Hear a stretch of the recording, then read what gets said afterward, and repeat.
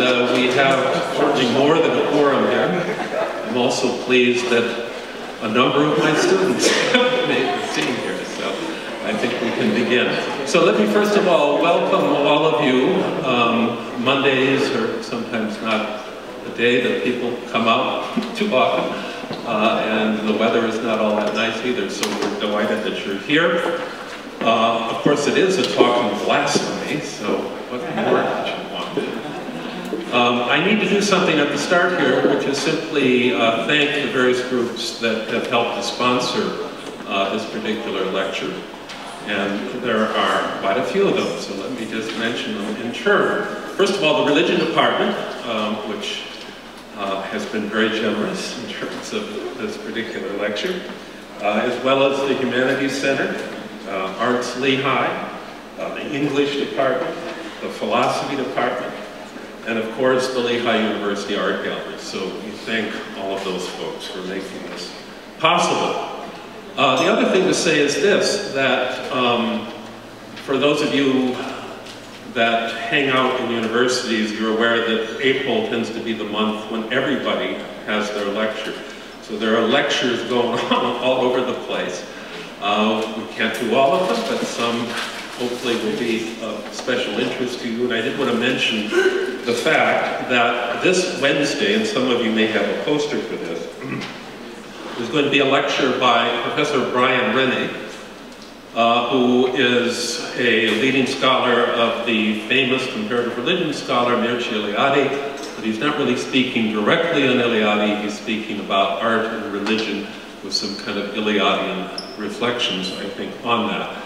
That's Wednesday, also at 4:15, but it's over in McGinnis Hall in room 102, so please come by. I think you will enjoy that. Brian is quite a dynamic speaker, and he probably is the world's leading expert on Eliade right now, as well as other related matters. So you're all cordially invited to that, and then my chair will be quite angry with me if I didn't mention the fact that Brian speaks at 4:15, and then later in the evening at, what, 8 o'clock? Yes, 8 o'clock in Sinclair Auditorium, Philip Jenkins, who is a chaired professor at Penn State and an exceedingly prolific author on all manner of religion topics, will be speaking. He will be, in fact, the featured Connell lecturer here at Lehigh for this semester. And he's speaking on the new global Christianity. How should we rethink theology? So again, we cordially invite all of you to that talk. There are, I'm sure, other things going on, but I did want to mention one other talk, and I guess I don't have the brochure, maybe some of you have it out there. Next Monday is, actually it's not a talk, well there's some talking, but it's the showing of apparently quite an exciting video called New Muslim Pool. It's apparently hip-hop Islam. And the filmmaker is going to be present, as well as, I think, the actor in the film. So that is of special interest, and I certainly invite you to take that in next Monday. So anyway, a lot of exciting things coming up. But today, I am delighted to introduce you to our speaker. And the topic, as you know, has to do with blasphemy. But let's, actually it's a little bit different than we had billed here. The billing we had originally was blasphemous art in a secular age. And I can't resist but read some of the little blurb that Professor Plate sent us with regard to that. As he says, in the 1930s, T.S. Eliot said, "I am reproaching a world in which blasphemy is impossible." Thinking that in the 1930s that the world had become so exceedingly secularized that it was impossible to blaspheme anymore. Things have changed, haven't they? In all sorts of ways. As Brent says here, 80 years later, we seem to be living in a different world. one in which blasphemy is alive and well. While there are political and social approaches to the topic, his presentation, will look at the role of the visual arts as particular instigators of accusations of blasphemy. From Danish cartoons to Madonna's concert performances, Monty Python to Andreas Serrano, and we have perhaps a blasphemous Serrano right in the back there. That'll be the test after the talk. We'll go around and pick out the things that are truly blasphemous. Professor Plate will suggest how blasphemy needs both an artist and an accuser. To understand blasphemous art, we have to take note of the context in which blasphemy occurs. Let me just say a word about Professor Plate. As you can see from the screen here, he is associate professor, visiting associate professor at Hamilton College. He's taught in many other institutions, and he's been exceedingly active in the American Academy of Religion in all sorts of different ways. He just is coming from a conference on religion and media at NYU, and he is quite prolific. I tend to think of all scholars who aren't my age as being younger scholars these days. But Brent has been around, and he's published many different areas, and I just want to give you a sense of the range of things that he's published. In fact, his most recent book is not the blasphemy book, which you're looking at. We were looking at the cover on that. Did I get some? Yes, the cover of the book there. But the most recent book is a book called Religion and Film, published by Wallflower Press in 2008. As a matter of fact, we're using selections of that in the course that I'm doing right now. And I recommend it to you. The thesis being that it's not just that film uses religion or vice versa.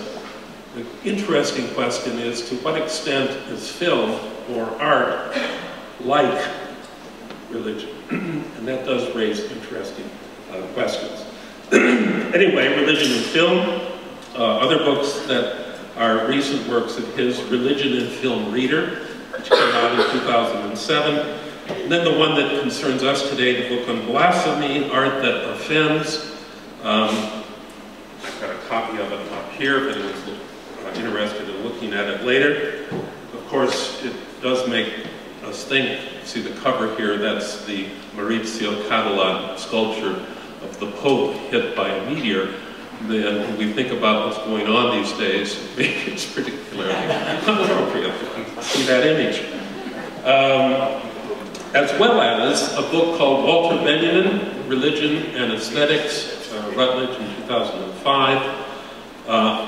This is another wonderful work of Brent's, Reviewing the Passion, Mel Gibson's Film and Its Critics, which was Palgrave Macmillan in 2004. Representing Religion in a World of Cinema, Macmillan 2003, etc., etc. But I also want to mention one other thing that he is well known for. He's the head editor of one of the more exciting journals, new journals, called Material Religion. And if you're curious as to what that might mean, you'll have to come up and take a look at it, or obviously go online. It is truly an interesting publication. So we're delighted to have Professor Plate with us, and without further ado, as they say, Brent, the podium is yours.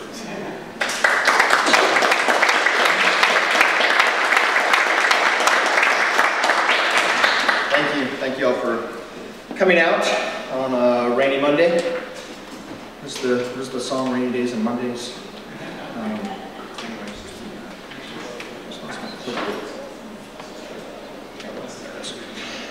Thanks, Norman, and thank you to the various departments at Lehigh and the galleries here for bringing me here. Thank you, Norman, for the work of organizing the time here. Happy to be here. I should say right up front, the presentation is R-rated, so just so you know ahead of time, there are naked bodies and things like that that are, of course, part of the interest of blasphemy, of blasphemous art. I gave a similar talk at college a few years ago, and they were video recording it, and they made me sign a waiver before saying I would not be showing anything offensive. And I said, well, this is the nature of what I'm talking about. How can I not, show something offensive? And they said, oh, just forget about it. You'll be okay. So I'm assuming it's okay to show you offensive images here. Once upon a time in Denmark, a children's book author named Kari Blutgen wanted to make a book about the life of the Prophet Muhammad. Blutgen complained that he couldn't find anyone to make illustrations for it because artists believed depictions of the Prophet were blasphemous in Islam, and they feared being attacked by religious extremists.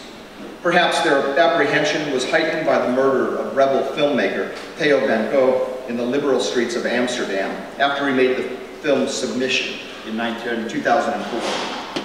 The 10-minute film criticized the treatment of women in Islamic society. These are a couple stills from it. And many Dutch Muslims considered it to be blasphemous. The Islamist militant Mohammed Bouhari took Sharia law into his own hands as he shot the filmmaker several times and then pinned a radical manifesto to his dead body with a knife. With Van Gogh's murder fresh in the North European consciousness, the politically conservative Danish newspaper Jyllands-Posten stood up for their freedom to express and commissioned a number of cartoonists and caricaturists. In other words, they weren't illustrators, and this is an important difference. And this is where the provocation began. If you want to see it, there's a great article Art Spiegelman did a year or so after this in the New Yorker that sort of went one by one as a professional artist himself and someone trying to get caricature down. He went one by one and just explained these are just awful pictures. They don't work on a number of levels, and they just, the issue is very poignant that the aesthetically and politically they don't work, at least beyond the blasphemy. So they were asked to draw images of Muhammad as the artists or the caricaturists saw him. Most were silly, hardly salient. A couple were so poor in quality and execution that the paper should have been downright embarrassed in retrospect for even printing them, while several of the images were nasty, aggressive, and violent depictions. Now, not much happened after this initial printing in September 2005, nor did things happen the next month when the independent Egyptian paper, Al Fagir, reprinted several of the cartoons during the holy month of Ramadan. Right there on the front page, they reprinted this in Egypt. Nobody really said much about this. However, protests around the world, many becoming violent, began in early February 2006, after several papers across Europe, apparently with nothing better to do than recycle 4-month-old stories, reprinted the images. Now the newspapers were able to generate their own news, and people took notice. Pockets of Muslim groups around the world, primarily in war-struck, poverty-struck areas, reacted against a European media and the West in general that seemed intent on provocation, a provocation encouraged by brisk sales at newsstands. Muslim leaders called for economic embargoes, flags, especially Danish, were burned, sticks and stones were thrown, fires started, people killed. If some Muslims were offended by negative portrayals of what they found sacred, namely Muhammad, many Western journalists, bloggers, and barroom pundits responded by showing what the modern West holds sacred, namely free expression. While the issues raised through the so-called Danish cartoon controversy touch on a number of facets of human life, the flintstone that sparked the upheavals was a handful of images. New York Times art critic Michael Kimmelman pointed towards this imagistic power in the midst of the riots. He said, to many people, pictures will always, mysteriously, embody the things they depict. Among the issues to be hashed out in this affair, there's a lesson to be gleaned about art. Even a dumb cartoon may not be so dumb if it calls out to someone. Artists' intentions are one thing, formal evaluation of images another, and the reception of images, in spite of how dumb they may be, still another. To understand the place and function of blasphemy, it is necessary to take stock of the power of images and the ways they call out to people. Images seem to acquire some power through a quasi-alchemical process. Finding lines drawn on paper, curves here, straight line there, and bam, there's a depiction that will really upset someone. Or maybe a little pigment, a little oil, a surface to work on, and there's a representation, slightly skewed from the real world, that induces tears, that rouses people from their dogmatic slumber, and makes them journey hundreds of miles to bask in the presence of the image. Many recent exhibitions have been noting this more and more, the power of the exhibition itself. But just what is blasphemy, and what does it have to do with images? And are modern Westerners, as poet T.S. Eliot bemoaned, living in an age in which blasphemy is impossible? To a concurring opinion statement from a 1952 U.S. Supreme Court censorship case, Justice Felix Frankfurter appended a lengthy list of definitions for the terms sacrilegious and blasphemy, called from dozens of English dictionaries stretching back to the 17th century. His point was to prove that neither term had a consistent, objective meaning that would allow legal conclusions to be drawn from them. Definitions ranged from stealing from the church to attribute to God to that which is contrary to his nature. What set Frankfurter and the Supreme Court on this definitional quest was a short film by Roberto Rossellini called The Miracle. In the film, a somewhat confused and inebriated shepherdess woman has sex with a wandering stranger. The stranger was played by Federico Fellini. Envisioning him, she envisioned him to be Saint Joseph. And when she becomes pregnant and imagines the child is divine, her neighbors scorn her. In the end, she flees town and gives birth in a mountaintop church. And she's imagining he's Saint Joseph, so therefore this child must be something like Jesus along the way. The National League of Decency called Rossellini's film a sacrilegious and blasphemous mockery of Christian religious truth. While in New York, Francis Cardinal Spellman, the American Pope, led protests against it, prompting the New York Film Board to ban screenings of it. However, the Supreme Court ultimately reversed the New York State ruling, asserting the right to free speech set out in the First Amendment. Actually, up until this point, literature had been protected, but this is the first case that allowed film to go under that free speech dimension of the First Amendment as well. But what's interesting is rather than turning to rather than us turning to historical, legal, and theological definitions of blasphemy, which tend to be some variation of speaking wrong against God, I find the categories of the sacred and the profane to be useful for understanding the function of blasphemy, especially when it comes to imagery and the modern world. In its most literal definition, the sacred is, of course, that which is set apart from the profane. The sacred refers to beings, human and otherwise, places, times, objects which are elevated and are charged by divine and/or human forces with power beyond that of the commonplace. The sacred has the power to bless, to cure, to make meaning and provide orientation in life, just as it has the power to kill, destroy, and generally make life miserable. The profane, by contrast, and contrary to popular parlance, is not inherently negative. It is only the everyday, the ordinary, that which is outside the temple. The sacred and the profane need each other for their very definitions. The sacred provides meaning and orientation for the profane sustains the sacred. Now, it's, for those of you who've studied sociology and religious studies understand it's a bit more complex than that, but I'm working with these basic frameworks here. What becomes crucial is the semi-permeable border between the two. Due to the power of the sacred, there are rules and rituals that must be followed in order for those lines to be crossed.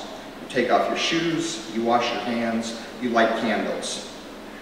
Social, political, theological, economic, and historical authorities keep these divisions in place, tell when and how the border may be crossed, and thus establish and maintain order. Blasphemy, then, is fundamentally about transgression, about crossing the lines between the sacred and the profane in seemingly improper ways. Blasphemy does not play by established rules, does not respect the traditions of socially acceptable ways of ritualizing, and may even poke fun at well-respected symbols and myths. In 1989, Senator Jesse Helms decried Andre Serrano's Piss Christ, a photograph of a crucifix submerged in urine, calling it blasphemy and insensitivity toward the religious community. In India, in the 1990s, Mako Fidi Hussain, a Muslim a Muslim artist, painted several abstract nude images of gods and goddesses, of Hindu gods and goddesses. Here's one of the goddess Durga, and has been subject to right-wing Hindu groups leveling legal charges and death threats against him, and he's had to go into hiding several times. He's an 80-plus-year-old man. In London, in 2006, Gilbert and George put on a show called Son of a God Pictures, and included an image called Was Jesus Heterosexual?, prompting Conservative Minister of Parliament Anne Whitcomb to label the pictures blasphemous in the extreme. As I was working on this book a few years ago, this issue came out with Gilbert and George, and I wrote to the gallery and tried to get permission to use this image in the book, and they said they refused because they said, well, we just don't think it's blasphemous, and therefore it shouldn't belong in your book. I thought it was interesting. Obviously, they didn't get the point of the book either, but that's all right. Dana International, transsexual singer who won the 1998 Eurovision Song Contest, performed a traditional Sabbath song in Jerusalem's Old City. Her performance was met by complaints by an Orthodox rabbi who claimed it was blasphemous. A naked woman is photographed across sacred symbols of crosses and crescents, as in Katerina Kodra's Blood Ties from 1999, causing outrage, censorship, and charges of blasphemy in Poland. And also in Poland, Dorota Niznowska, probably not pronouncing that exactly right.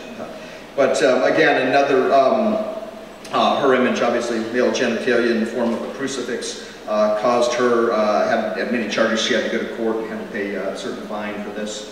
As well as the gallery owners as well. Many of these, it's not just the artist, but the gallery itself who was brought charges against.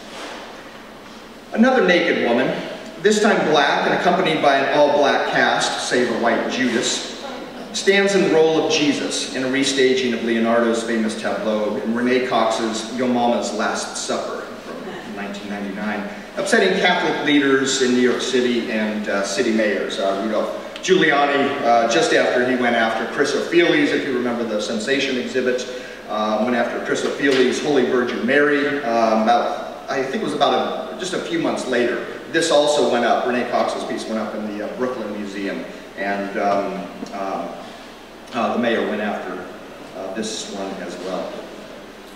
And just more recently, this was just from a few weeks ago, Joanna Krupa came under attack from the Catholic League, charging the advertisement she did with PETA as a blasphemous piece. A couple of years ago, Madonna appeared in her European concerts being raised on a mirrored disco cross. This happened across the European continent in various places. Word got out to the religious authorities, and Madonna's accusations are at least ecumenical, having garnered charges of blasphemy and sacrilege by Protestant leaders in Germany, Catholic leaders in Italy, and Orthodox leaders in Russia, with a few Muslim and Jewish voices chiming in as well. A Vatican cardinal, speaking with the approval of the Pope, called the disco cross scene, quote, a blasphemous challenge to the faith and a profanation of the cross. All of that, plus some homegrown U.S. pressure from the Christian right, made the U.S. screening of the concert on NBC a bit leery about showing the lifting high of the Madonna. Tight black leather, okay. A stripper-style pole dance on an oversized horse saddle, okay. Half-naked, spelt, sweaty bodies marked with stars of David and crescent moon, okay. Just no mock Roman crucifixions. One almost wants to give credit to the many NBC affiliates around the country that had some problems with the overall package and decided simply not to show the tour special at all. Most of the NBC affiliates somehow edited out the scene where she's actually on the cross, and it just sort of goes from the beginning of the song to her dancing around. You kind of see the cross in the background, but it doesn't show her. She's literally lifted up, and it's flat, and the cross sort of comes up. This is the beginning of the song that she does. So in the U.S., it had garnered enough controversy that they edited out this lifting up of Madonna on the cross. And of course, anyone thinks such issues are resigned to the modern age. The history of Michelangelo's Sistine Chapel fresco is a prime example that tells how many in the Vatican considered the nude figures to be problematic, eventually causing many of their privates to be covered over. Each of these cases points toward the way in which blasphemous images have to do with some sort of impure mixing. There is nothing in itself immoral or evil about nudity, sexuality, or even urine. They are simply elements of natural profane life as humans. But when these are mixed with the potency of sacred symbols, then tongues begin wagging. All of the previous indicates that a blasphemous image is not a category of being in itself, but it is an entity that prefers a confusion between the sacred and the profane, challenging the accepted norms in particular times and places. No work of art is blasphemous in and of itself.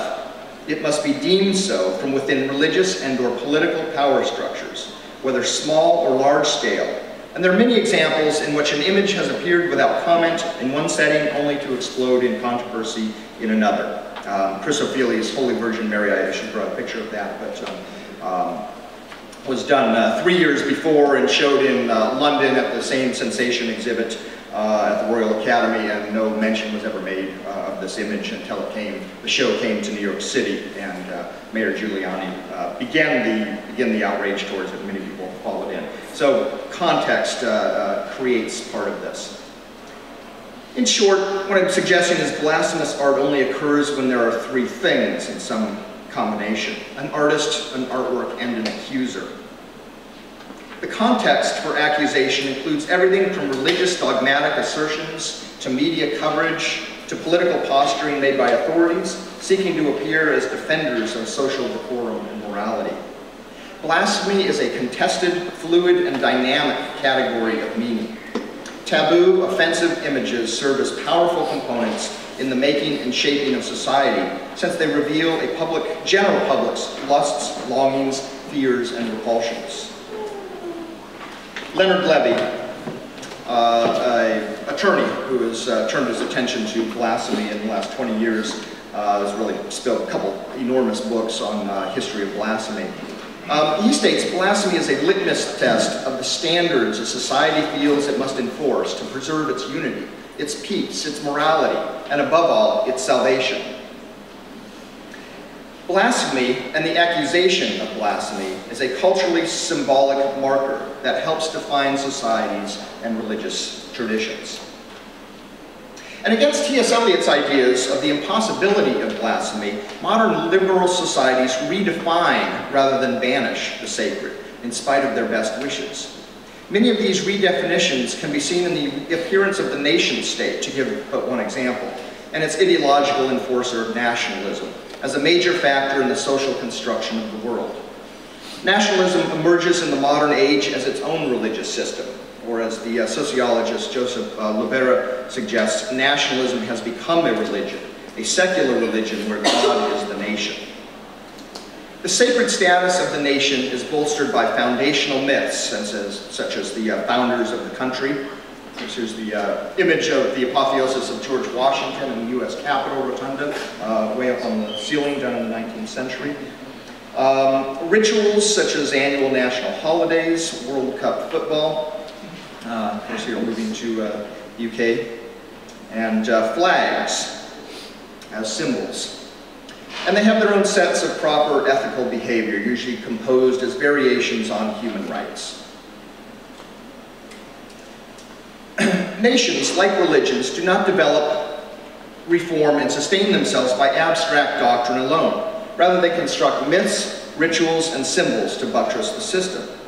With regard to nationalism, one of the strongest symbols is that of the flag.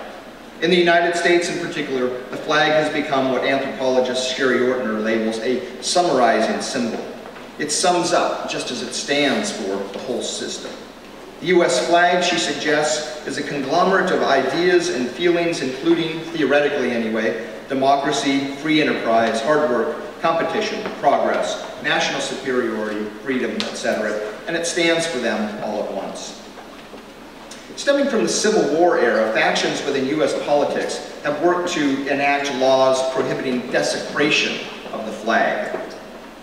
The current language attempting to get a constitutional amendment for such a prohibition reads, quote, "The Congress shall have the power to prohibit the physical desecration of the flag of the United States."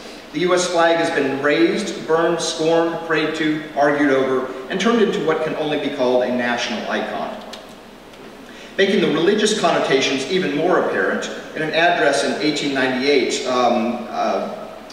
minister turned, well, muckraker and other things, claimed that the flag should be kept as inviolate as was the Holy of Holies in King Solomon's temple. And in almost every scholarly book on the subject, authors note the religious nature of adherence to the flag in the United States. Artists working in the U.S. from the 1950s to the present have challenged the symbolism of the monolithic national image. Just one example, of course, Jasper John's series of flags from the 1950s, but this one's from 1958. And this raises a number of questions. Is it still a flag if it is an oil on canvas painting?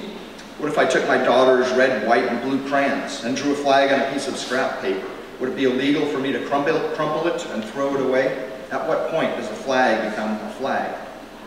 Issues raised have ranged from the theoretical to the economic, as the U.S. flag has been pasted, printed, and stamped onto all manner of sellable items.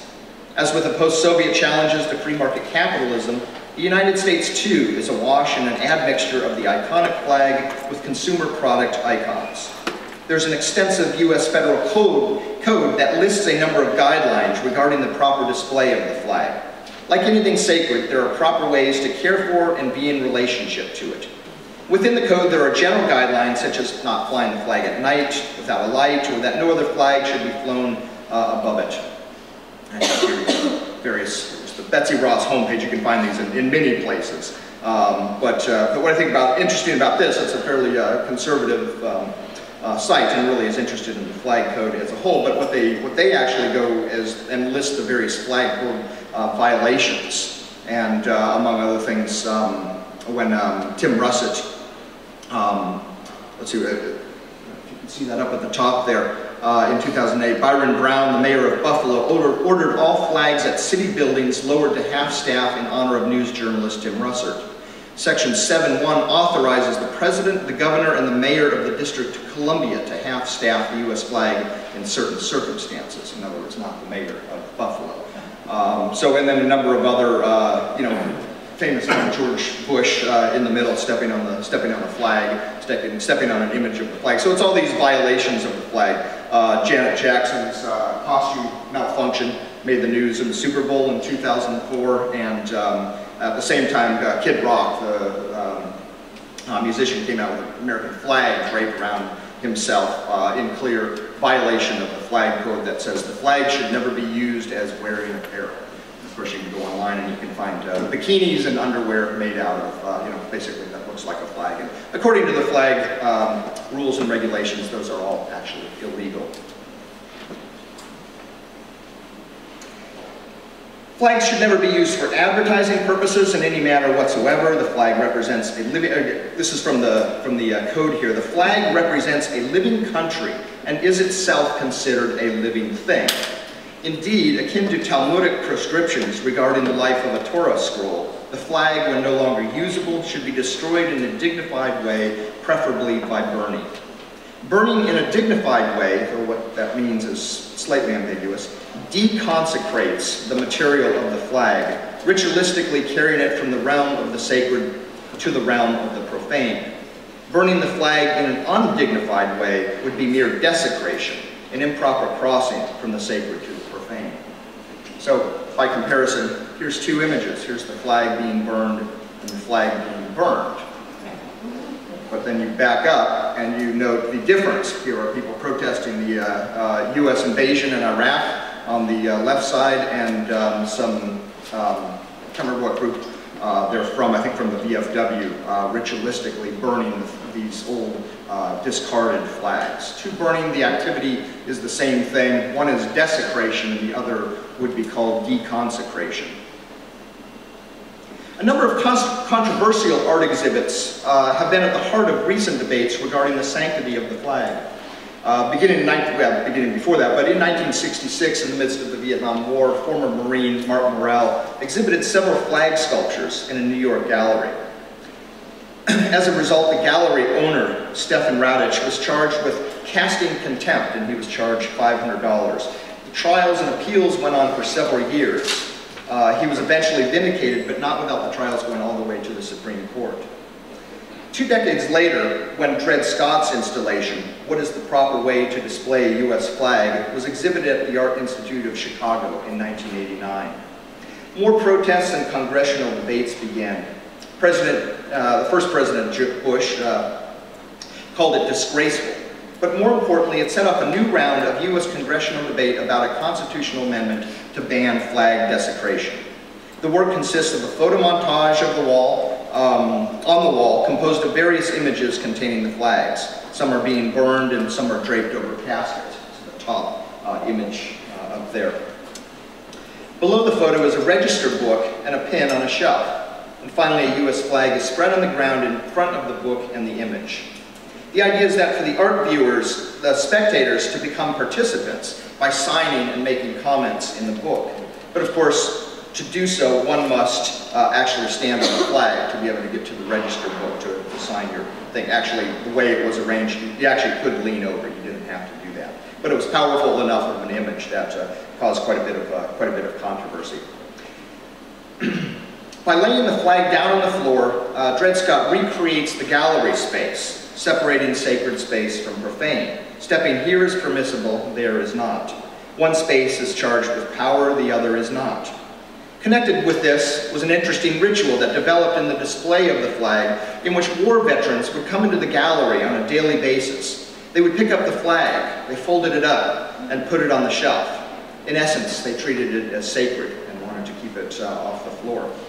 Following them then, the gallery staff and sometimes viewers themselves would take it off the shelf, unfold it, and put it back on the floor.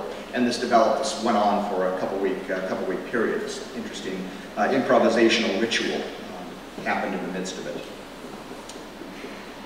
So, with that, the comparison trying to make is with religious art, but also so-called what we might think of as secular or nationalistic art, and trying to make this relation, of course, between the two and the possibilities of desecration in each context. So, as George Bernard Shaw once clipped, new opinions often appear first as jokes and fancies, then as blasphemies and treason, then as questions open to discussion, and finally as established truths. Every society has its taboos, and the concept of blasphemy allows us to look back to the forbidden symbols and activities of our past in order to inquire about our own present list of taboos. In so doing, we come up against the structures and strictures of our current cultures, enabling a certain charting of the permissible and forbidden that defines contemporary life.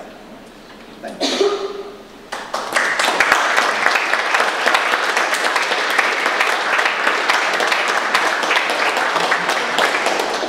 Questions? Obviously, a topic right up for questions.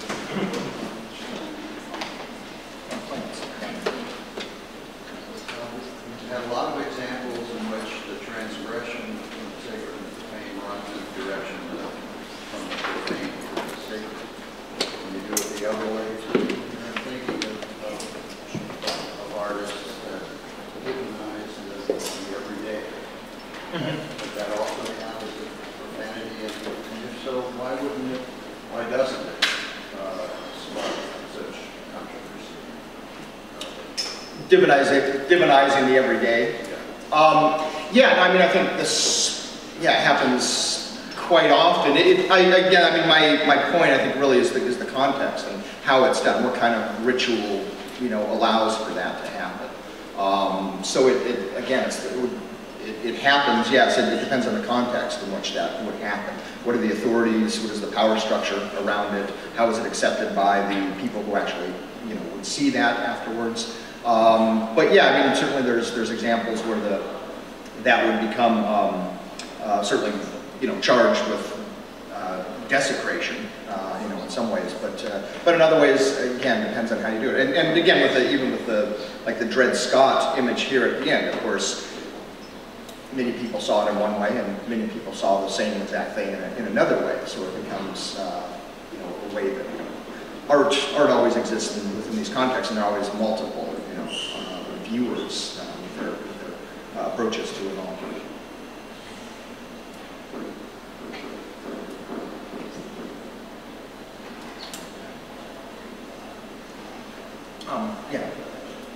Just wondering if you had thoughts about the relationship between this and say, the Tea Party people that want their country back. No, I'm not sure I want to go there. In what way? That they think something, that the blasphemy somehow occurred, and that, that some sacred things involved. I mean, the artists obviously need the other in order to have their art be anything. I mean, you know, it's a flag that nobody recognized, it isn't very powerful, the Dred Scott or whatever. Yeah, yeah. It would seem that these defenders provide the artists the fodder that they need, but it's also, you know, maybe the sacred itself is being tied to politics in a new way, or do you think this is the same? Yeah, no, absolutely, yeah. Yeah, I think, and I try to develop that, you know, a bit more in the book and elsewhere, but it's kind of why I'm trying to get to national, this thing, you know, this is a new form of, you know, the sacred.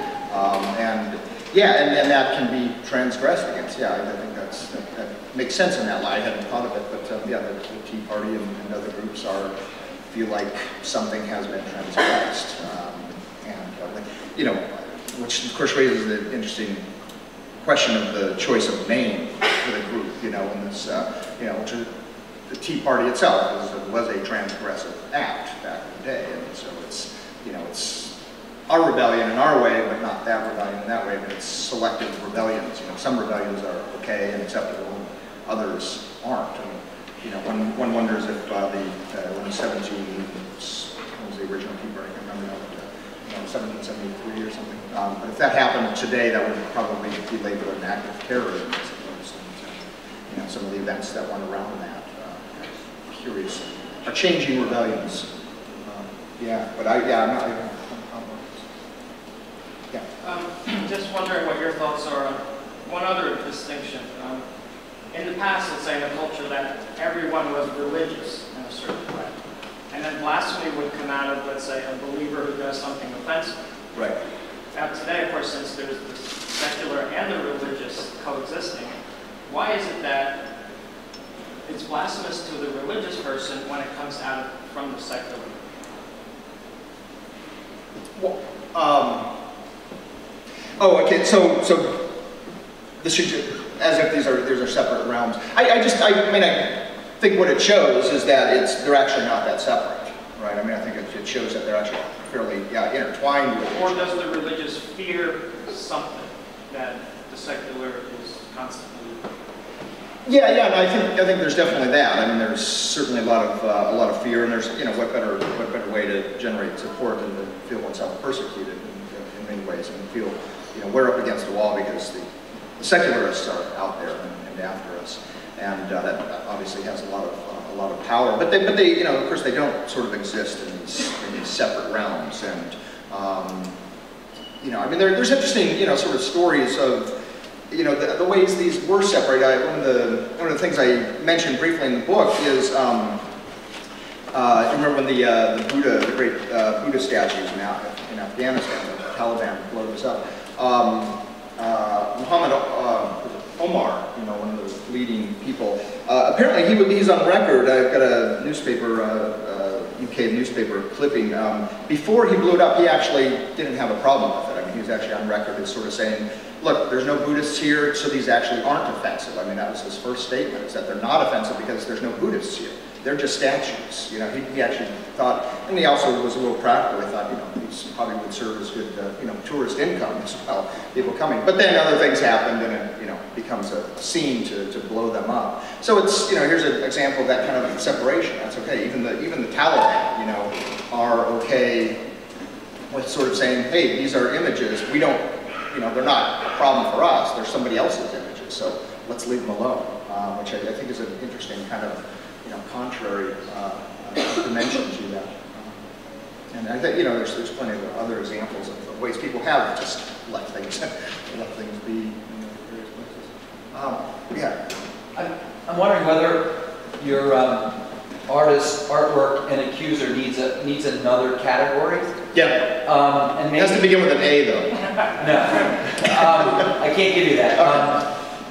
You have to think of that one. But an interpretive community, especially because these things are contested interpretations and contested symbols in really important ways. And so I wonder the extent to which you think the interpretive community or communities here play a really fundamental role in how these symbols are adjudicated and how the notion of blasphemy actually gets developed. Yeah, absolutely. And in some ways, I was trying to push towards that. I probably wasn't developed enough here, but that is kind of what I mean by the accuser. You know, maybe it should have been accusers, but yeah, that is that kind of trying to get at the reception of it, and yeah, exactly, the interpretive community. That's where blasphemy, you know, begins to happen. You know, it only happens if somebody actually sees it and someone actually responds to it, interprets it a certain way. So in a sense, that was kind of, I was trying to do a shorthand towards that, but absolutely, I think that is the key. And the act of interpretation in the midst of that, you know, and that there are multiple, you know, communities, and, you know, a group of war veterans fold up the flag and interpret it in one way, and the gallery people unfold the flag and see it another way. And there's two different, you know, competing interpretive communities as well, which is usually the case. Yeah. Do you see, I'm looking at the picture there, anyway, do you see that the victim and the powerful person and the accuser are all the same person? I mean, blasphemy comes out of the power structure, if you look at the quote, the word. He's the victim, and you know what I'm saying? That they might all be the same? They're all the same person, or all the same entity. The accuser has to be, again, the generator of the concept. And they're also, at the same time, placing themselves, this powerful entity, whether it's the flag or the religion, as the victim. Right. Yeah, so it's always working backwards. It's always the accusers who, in a sense, instigate it, and then it's read backwards. Victim, but they're the power source that creates the blasphemy in the context. Well, exactly. Yeah, it's generally true. You know, talked about the 1952 Supreme Court case, and you know, it helps that it's you know, the Francis Cardinal Spellman, the American poet, you know, who generates these kind of things. He's in a very powerful structure. You know, he's the one who makes this. They portray themselves as the victim. Who's the real victim? Yeah. Or you have in various groups. Yeah, you know, if I say something's blasphemous, it's probably not going to have the same effect as you know, William Donahue or somebody who's in, you know, national Catholic. What's his group? Catholic League. Is that it? Anyway, sorry. Anyway, no. But he's a wonderful source because basically every other thing that comes out is blasphemous, and so it just sort of keeps giving me more information. But, I sort of gave up listening to him because it's not interesting after a while. He just keeps calling everything blasphemous. Has he been? Yeah. But yeah, you're right. And so it is about power structures, you know. But these are religious power structures, the political power structures, economic power structures. And in the end, you know, Andres Serrano's career has, you know, not done too badly as a result of the controversy. And Catalan's, Maurizio Catalan, and these things help artists' careers along as well. So I mean, there's power on a number of levels, economic power as well that comes out. Not to say that some people don't suffer along the way. And, you know, some of these artists, as I mentioned, Hussein, this Muslim artist in India, you know, death threats, and he actually go into hiding. And Salman Rushdie, of course, and you know, you don't want to live that way, but certainly, also in the end, Rushdie's done pretty well for himself, and I dare say that much of it did have to do with the controversy itself. I mean, he's a great writer.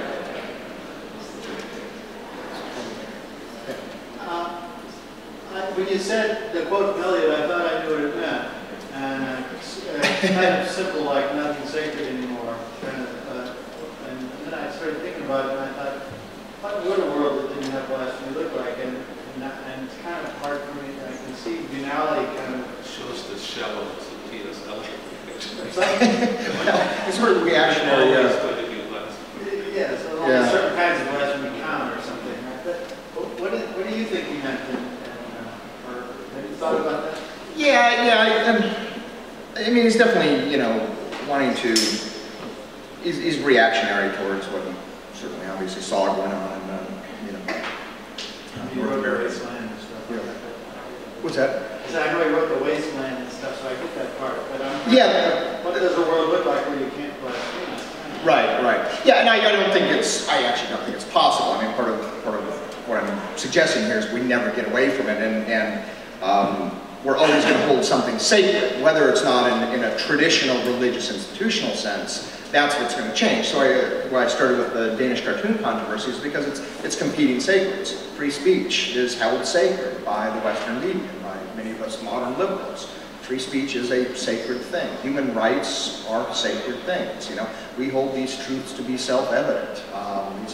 These are sacred statements. Again, we have to think about the differences between the secular and the religious, and how those can be separated perhaps at times, but obviously they're much more intertwined with each other.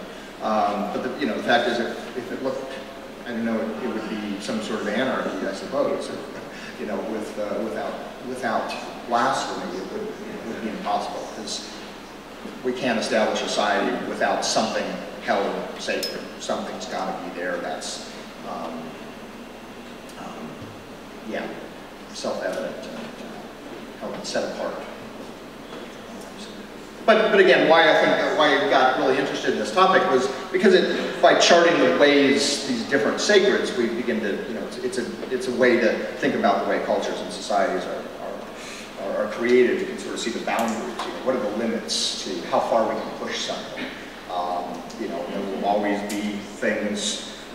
Talk to people about this, and they say, "Wow, but really, we can do anything we want." I say, well, child pornography, that's pretty much banned, pretty universally reviled.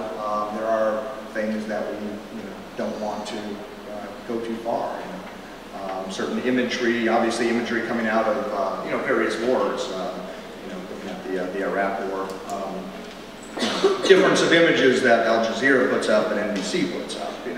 What's held sacred by certain groups. And, these kind of things. So anyway, it's just I think part of what's fascinating is not. It's blasphemy itself, but it's also what it tells us about our culture and our current situation. That's kind of what I'm trying to get at.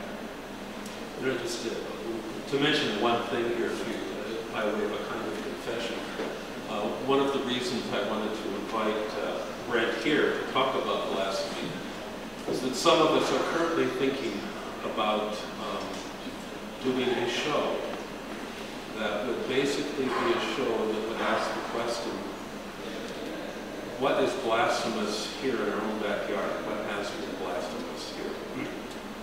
And I think we all know, because we don't have to think back too long ago, when there were some photographs that were put up by the Lehigh University Art Galleries that triggered a firestorm. But it's interesting to push that back even further. And I'm thinking with Jeff Gaiman in the audience, who has written on this through the years, it really would be intriguing to trace out some of the history of what has frightened people here in the Lehigh Valley.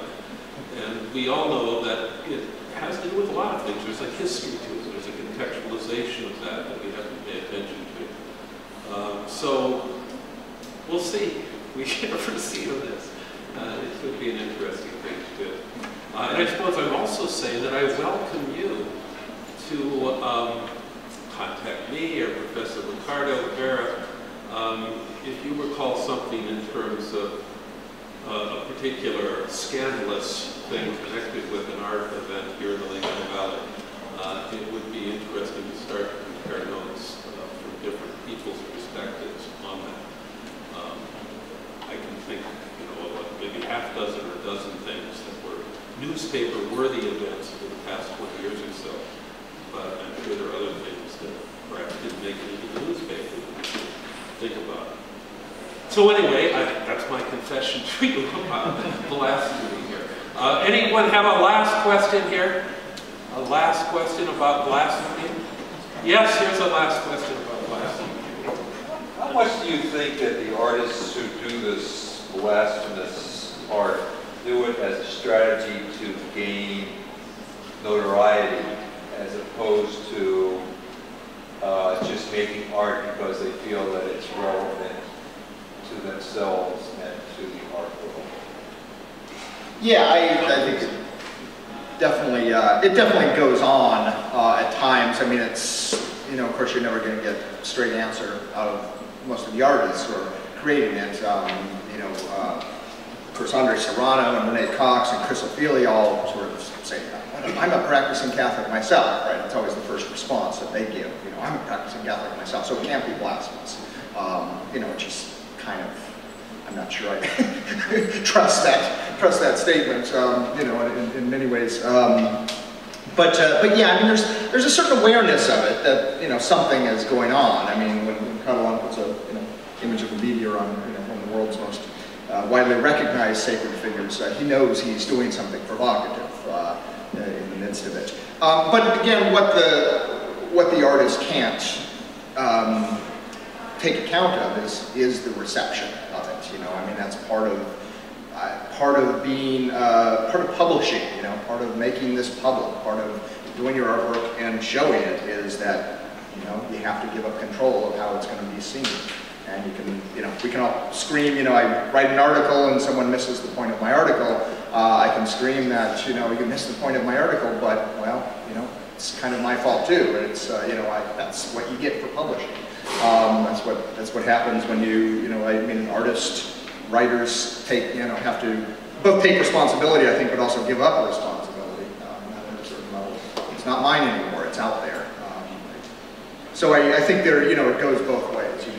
They can be provocative and try to do things. And there's, you know, I mean, as I started to research this, you know, it's just like, it's so easy to find, you know, these sort of images that can easily be offensive. But, you know, there's good blasphemous art, and then there's just sort of schlock, you know, it's not really provocative. It's, you know, it doesn't really do much in the end. I mean, I think, you know, Serrano, if you've seen the, you know, Serrano's Piss Christ, that is, you know, if you've actually seen a print of it, I mean, it is a beautiful image. It doesn't, you know, never shows up in PowerPoint, but the actual print of it is just brilliant. If you see it across a gallery, you know, it's just this translucent yellow, you know, and you're drawn to it. And, you know, if you didn't know what that was, you think, wow, that's a really reverential image. And of course, he knows what, yeah, I always think it would be interesting, you know, if we could reverse time and if he had left the title, you know, left it, you know, call it untitled or something, or yellow crucifixion rather than Piss Christ, you know, would have had a radically different response. Serrano came and spoke here, yeah, maybe a year or two after the big controversy over Piss Christ. And before he came, I went to visit him. I'm a journalist. I went and visited him in his Brooklyn apartment. And he admitted that, A, he was after beauty. And as you point out, Piss Christ is really beautiful, really radiant. But he didn't.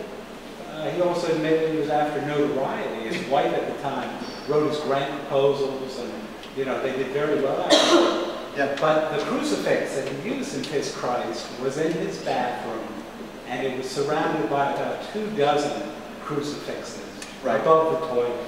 Right. So he had a good sense of humor. That's good.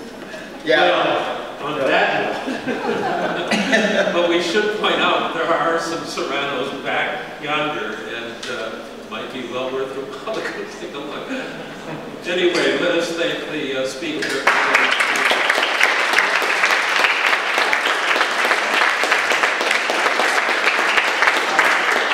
And thanks all of you. Remember, plenty of other talks coming up this Wednesday.